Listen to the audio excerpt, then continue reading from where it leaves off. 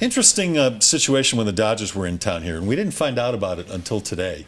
Kenley Jansen, the Dodgers closer, was not able to play in Wednesday's game when they really could have used him in the ninth inning for the Dodgers because he was suffering from altitude sickness. He was feeling dehydrated, dizzy, had a queasy feeling in his stomach. They actually hooked him up to IV during the game, and he wasn't able to play in the game.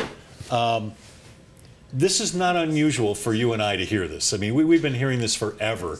Maybe not quite as drastic as this, but the altitude has affected a lot of visiting athletes through the years. That had an effect on that game because they had to put two rookie pitchers in the ninth inning, and the Rockies made a comeback. But you're right. I thought about Clark, the safety from Pittsburgh Steelers, that couldn't play here in two different playoff games, or maybe one was a regular season game to open the season when Peyton came here, and later in the playoff game when they played, or not later, when Tebow was quarterback, when they lost the game. That may have made a big difference in that game if Clark had been in that game, but he couldn't play here because of the concerns about him and sickle cell anemia. Correct. So here we had a situation, and I was wondering the other day when Mattingly wouldn't discuss the issue.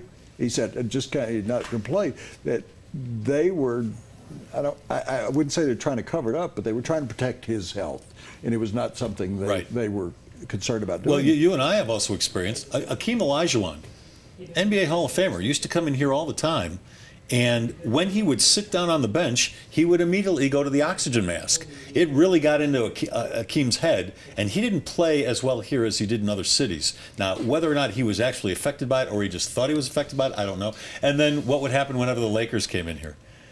They would roll in 2 oxygen tanks and keep him at the end of the bench.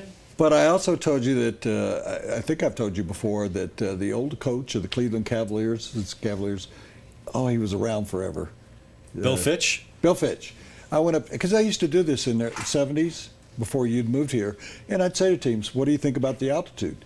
And Fitch said, no problems at all. I said, really? He said, yeah, we brought a bunch of paper bags of Cleveland air with us. That was a great. Well, there were some coaches that told their players, the altitude doesn't affect you indoors.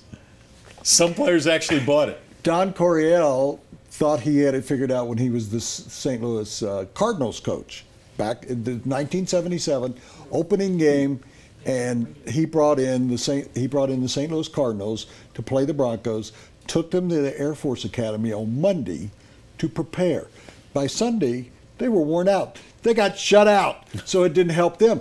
Teams have, Dan Reeves used to tell me that he had investigated the difference between playing at altitude and playing at sea level.